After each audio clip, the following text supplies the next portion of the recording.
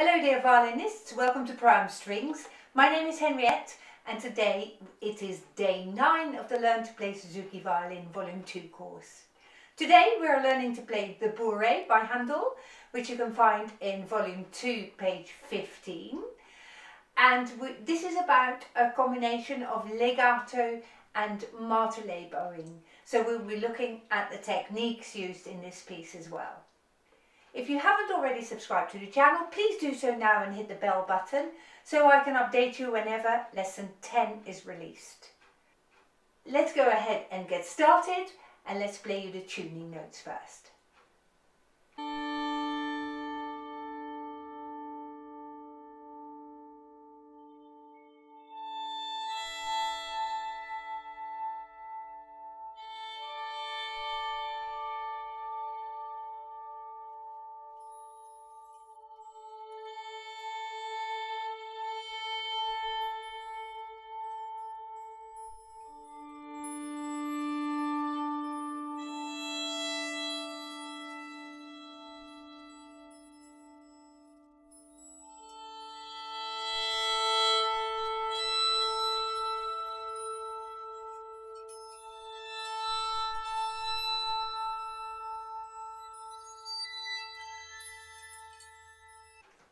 The Bourrée is written in the key of G major, and we're going to practice the G major scale just so we get used to the finger pattern in this piece. And we're going to use a bowing technique that we use in this piece as well, and I'll show you how we're going to play the G major scale. So we're going to start at the point this time, and we're going to play and shoot off the first note and then play a long one.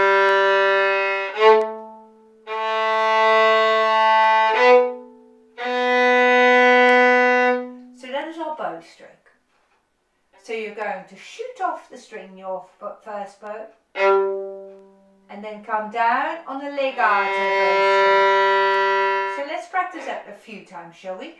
So I'm squeezing the bow and I'm lifting the bow out of the string, and I come down into the string.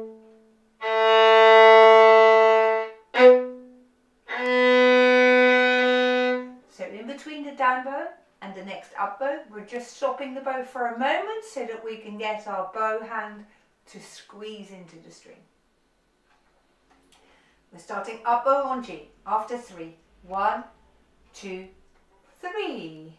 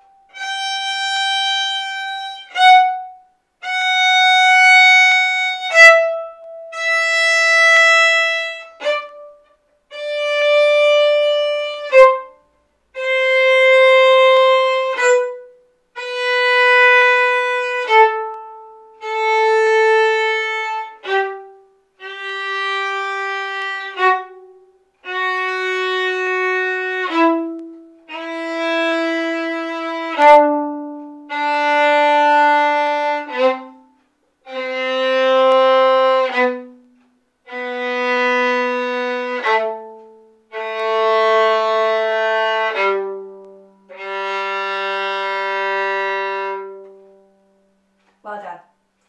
Let's also play the G major arpeggio, and we're playing that every note once with a nice smooth legato bow stroke. At the end of the arpeggio, as you will know from earlier lessons, we'll repeat the whole arpeggio again. I would like you to try and use this arpeggio also to try and check your violin position, your left hand position, and also your bow hold. So we can really work on all our postures while we play the arpeggio. After 3, 1, 2, 3.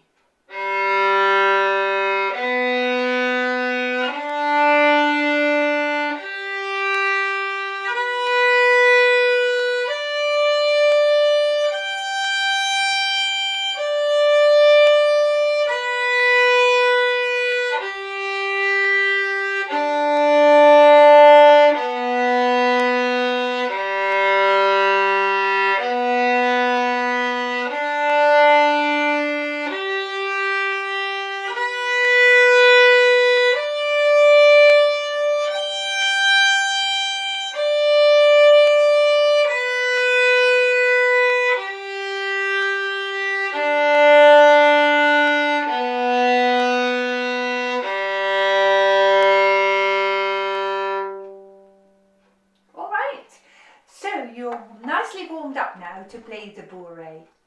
Now in the Bourrée I have changed a number of bowings, and I will show you a picture of my part in a moment, and I'd like you to copy all those bowings because we're going to learn it with the different bowings that are in my music.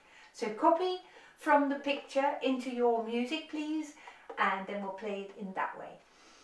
Now you will notice that my first big difference is that I'm going to be starting down bow in this piece, and I'll show you in a moment why that is. Let me just play you the first 2 lines and then we'll come to talk about it.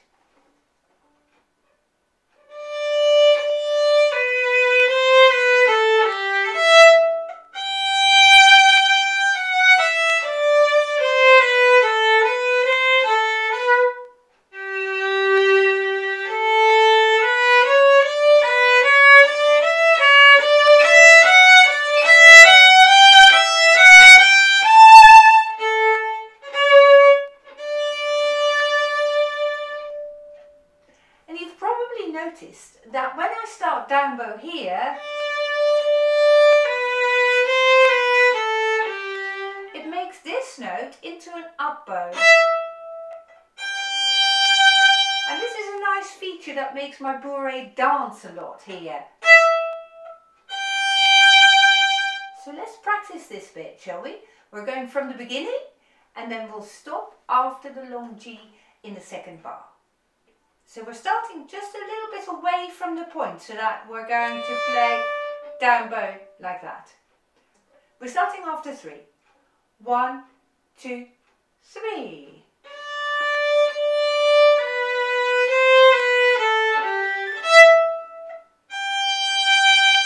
There you go. This bow stroke here is the bowing that we've practiced on the G major scale a moment ago. And what I'd like you to do is pick up your bow and lift it off the string. So it is a form of a martelé bow stroke in that I'm squeezing my bow and then shooting it off. That's it. And now when you come down on the G, make sure that you land really nicely like that. Okay, so what's happening is when I'm shooting off my E, my bow is travelling on through the air and then it's coming down. Closer, closer, closer, closer. And I always compare this to a ski jumper that comes down. And I love watching ski jumping on television because you can clearly see how the skis come closer and closer and closer to the snow, and then eventually you hope that they have a really soft landing, otherwise the ski jumper will smash their knees, of course. And it's just the same as what you do on your violin right here. You shoot off, fly through the air, come down closer and closer to the string with your bow until you have the softest of landings there. And that's a really good exercise to do. So let's do that a few more times together. So I'm starting at the point, squeeze the bow and shoot it off, and now come down. That's it. At that moment, it's well worth looking at your contact point where the bow is going to hit the strings. Look at the strings, look at it coming closer, and you can coordinate it. And again, squeeze it and come really close. And squeeze it, fly on through the air, come down closer and closer. Oh, so the smoother that landing is, the better it is. Now you have a soft landing because you come quite slowly here with your bow. But then I want you to increase the speed of the bow. So let's practice that this time. So we're going to go on the E string, squeeze the bow and shoot it off. Fly through the air, come closer and closer, a very gentle landing. And now increase the bow speed. You might have noticed that underneath that G in your music, it has a crescendo. So we're going to go louder. Now, let's now put the whole first line together because this up bow shooting off the strings comes again later on in this line. So I'm going to go from the beginning. So I'm starting not far from the point and we're going to go down bow, 2, 3.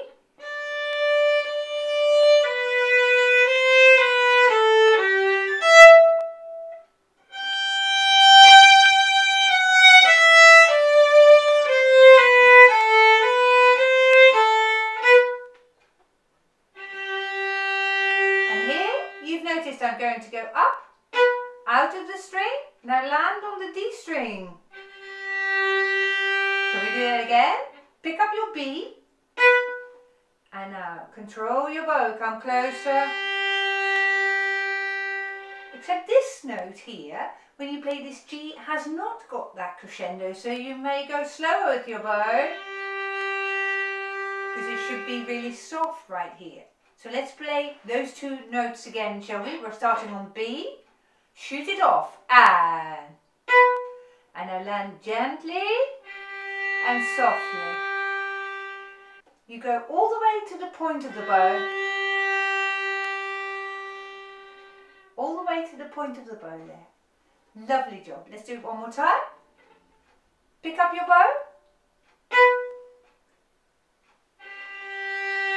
all the way to the point of the bow. Get really quiet here. Oh, beautiful. Whilst you play this 2 times with a very similar bowing, the bowing isn't exactly the same because on the top G here, you increase the speed of the bow, and on the low G here, you play much more gently on the bow. Okay? Now when we continue from here, we're going to go from the point on the A,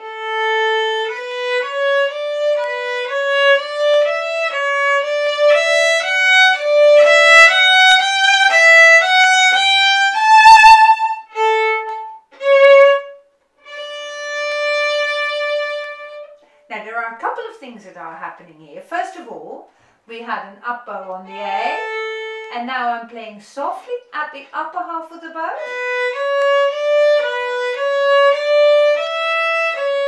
But as you can see, there is a crescendo, so I'm gradually going to make my bow strokes longer.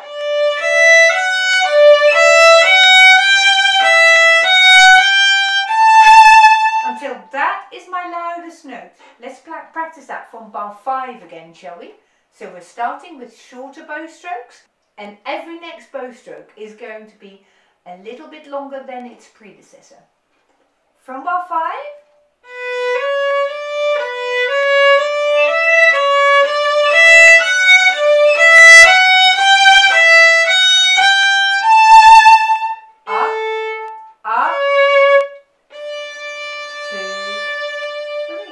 Now these 2 up bow notes we've practiced in an earlier lesson, maybe you remember. These are very gentle martelé bow strokes. So you just stop the bow in between the 2 notes. 2, 3 and diminuendo here. That was good practice, well done. Let's do it one more time. This first half, and then we'll have a look at the second half. So we're starting a little bit away from the point. 2, 3.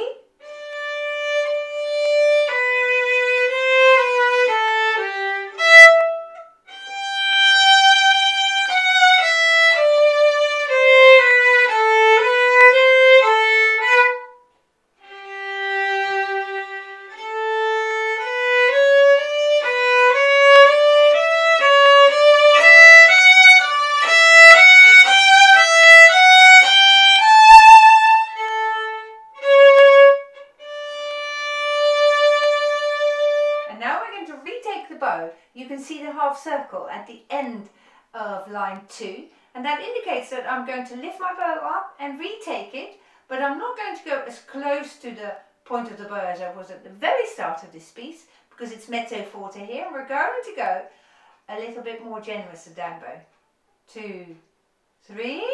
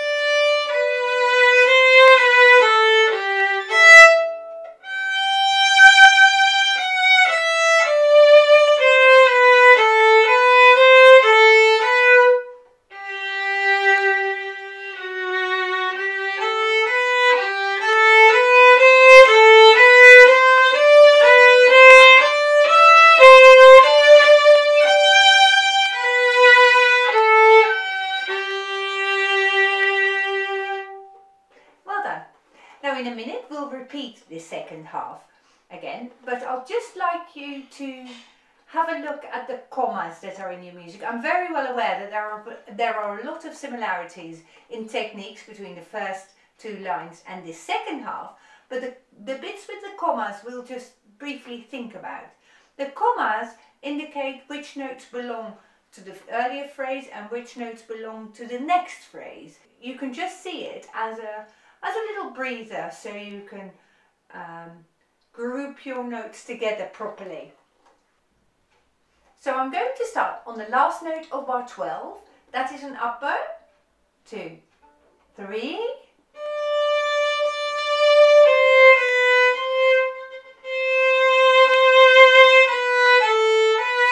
And you can probably hear that the first section is a tone higher than the second one. Let's try that again. And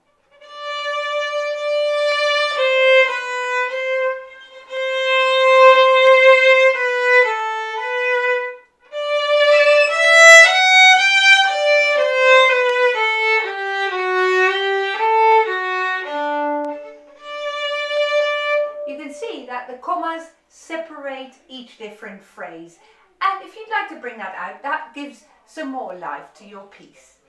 So once you've looked at your phrasing like that, you can put it all together. So let's play the repeat of the second section now, and I would like you to really bring out the dynamic markings in this piece.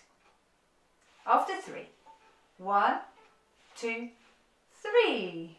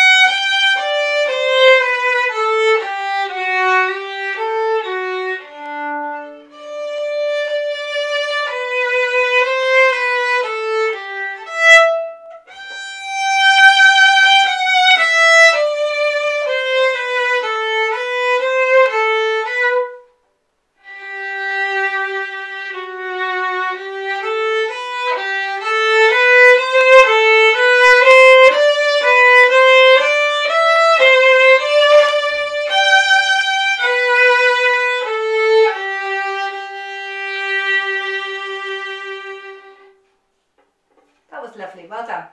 You can see that it says at the last line there, at the end of the last line, ritenuto second time. So when you get to your very end, slow it down a little bit. And I have got a little thing that I always really love to tell people is to play that last note to its very full length. 1, 2, 3.